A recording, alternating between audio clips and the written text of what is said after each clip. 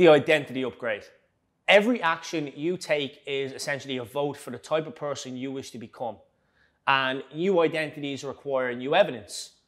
Now, whatever your identity is in this moment in time, you only believe it because you have proof of it. And the more evidence you have for a belief, the more strongly you will actually believe it.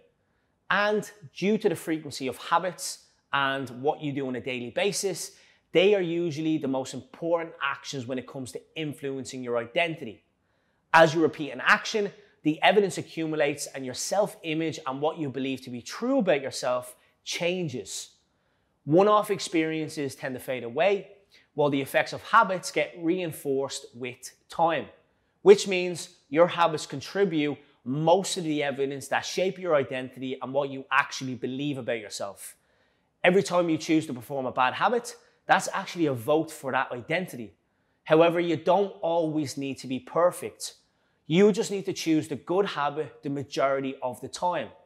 As these votes add up, the evidence begins to change, and that story you tell yourself begins to change, and you start to trust yourself more.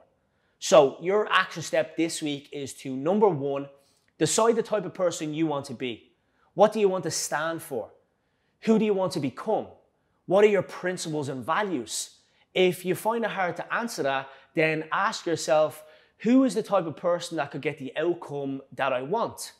A simple example is, I want to lose 2 stone, which is outcome-based, needs to change to being identity-based. I need to be consistent and hard-working. Secondly, start proving it to yourself with small wins over time.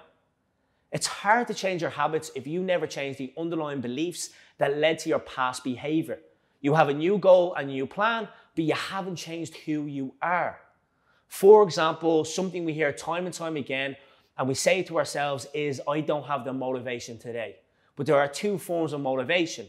We have extrinsic and intrinsic. The ultimate form of intrinsic motivation is when a habit becomes part of your identity. It's one thing to say, I'm the type of person who wants this. It's something very different to say, I'm the type of person who is this.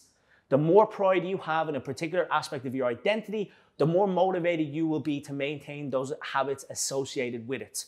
You know, if you're proud of how your hair looks, you'll develop all sorts of habits to care for and maintain it. If you're proud of the size of your glutes, you'll make sure you never ever skip a lower body workout.